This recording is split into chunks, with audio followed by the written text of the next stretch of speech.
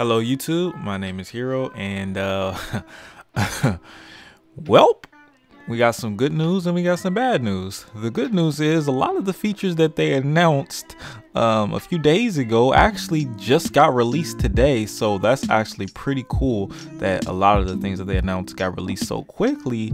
The bad news is, well, 99% of those things are pretty stupidly useless, and yeah, it really sucks. But we're gonna start out with the Musa buff rework. Now, I'm sorry that I got hyped when they said rework. Rework is the first time, that was the first time I ever used the word rework. I never heard them say rework for any class ever. So I thought this was going to be a big change for Musa, but in fact, it really wasn't. So what they ended up doing was pretty much increasing the AoE range and the damage of some of his skills, taking cooldown off some of his skills. But at the end of the day, he's still a Musa. At the end of the day, he still has the same issues. At the end of the day, he still has problems that are not fixed. He's still not good enough for most players to be able to do anything. Of course, if you're a fucking 250 AP Musa with an accuracy offhand, you're going to be able to make things happen. But for the most part, for the average player, Musa is still in the same spot. It's unfortunate, but from what I can see, it's the same shit. Maybe there's more to it that I'm not seeing. It's possible. For right now, I'm gonna say chill out on the Musa hype. They still got a lot of work to do in regards to that if they're gonna continue updating him. They seem to be so scared to give Musa a big buff. This was not enough, and from what I can see, this was not enough. So the next thing that actually dropped, or that you guys should know about, is that Mystic got nerfed quite a bit. Mystic had an ability where she used her ultimate and it just suctioned a lot of players in, just like a Valk ult basically. They couldn't move, and they kind of toned that down a little bit, so that that kind of sucks for her. She also lost a lot of her evasion, and yeah, Mystic got nerfed before she even came out over here, so that's whatever. All right, moving on. The guild battle system that they had and planned to implement in terms of making sieges a lot less zergy got implemented, but it seems like that's even dumb too. I'm not sure how that's gonna work. Basically, what happens is you get to apply for a 20v20 battle,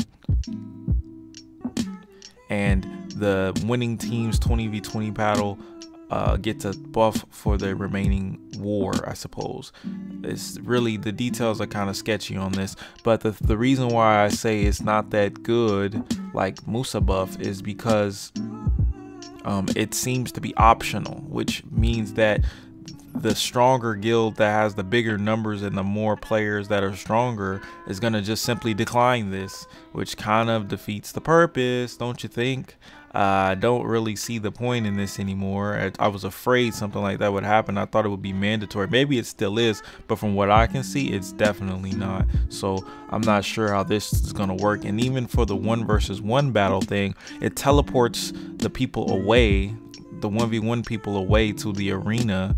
I'm guessing people can spectate. I don't know. This is so weird. The way they set this up, like the way it sounded before this is what? I just don't get it. I don't understand how this is supposed to be practical, how this is supposed to become a thing in sieges.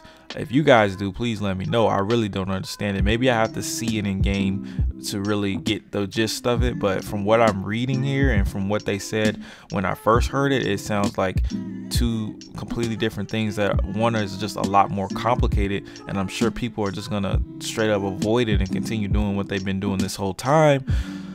So yeah, another disappointing part of the update. And another disappointing part of the update is the character swap system, which I didn't think was going to come out so soon. Actually did get added, but it's also very disappointing. So to start it off, you cannot switch in Node War and Conquest War. Something I had an idea would be the case, but you can't do it, so that's out. But the thing is, you can only switch when you're in a village, or except for Kusha and those kind of villages, you can only switch when you're in a village. So what's the point then? You could just swap characters. What's the point? You could just press character select. Why would it only be in villages? That completely defeats the purpose of adding it at all. I can see if it's not in Conquest and Nodes, I completely understand that, because that's kind of OP. But you can't even do it in a fucking, when you're grinding, bro. When you're grinding mobs, you can't swap Why not? I just don't get it. And not only that, but the characters share a V button, an emergency escape. You can't switch in the ocean or the desert. Like, what? The cooldown is 4 minutes only, but I mean, what's that? So basically they just added a character swap cooldown. So why even do it? It was such a cool idea, and they just completely erased it. What's the point? What's the point of doing it? I don't understand. What reason would you have to use this button at all now?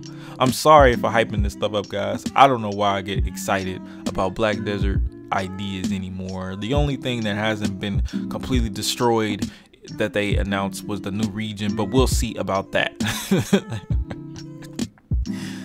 Guys, I'm very disappointed. I'm very disappointed about today's patch in Korea.